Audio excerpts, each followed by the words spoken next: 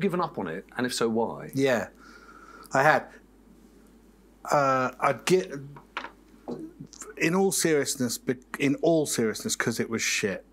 I'm not being glib. It was rubbish, and it's a real indication of why most plays are shit. Because I had an idea for a character and a setting, and nothing else, and that's pretty much as most. I think, and I thought I was off to the races, but that's not even half of a play. And then I gave it another go in 2004.